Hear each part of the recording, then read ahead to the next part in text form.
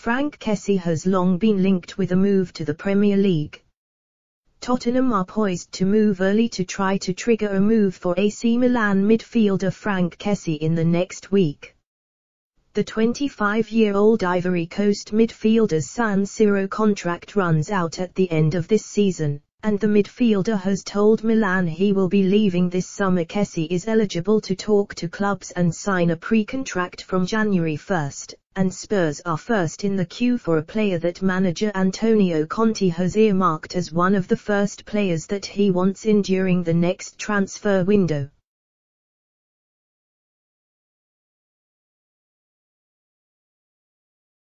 Manchester United and Arsenal are also interested in Kessie, but Tottenham have already been in contact with Kessie's representatives. Kessie has netted 5 goals in 16 games in Serie A this season. Milan have made Kessie a new offer of around £5 million a year, but that has been rejected by the former Atalanta player. Conte was asked about Tottenham's transfer plans heading into January earlier this week.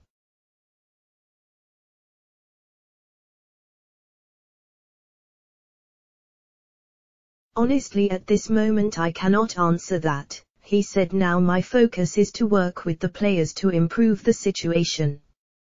Then for sure we will have a meeting with the club to try understand if there is the possibility to improve the situation in terms of transfers. But now I think it is good to be focused on the pitch because we have a very important game against Crystal Palace."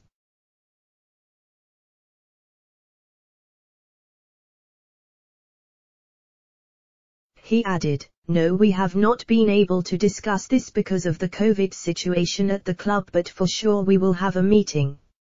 I tend to exploit situations, and I think at the moment the only way to improve Tottenham's situation is to work hard with the squad I have got and improve my players. Then if there is the possibility to improve the team in the transfer window, we will try to do our best to improve the level of Tottenham."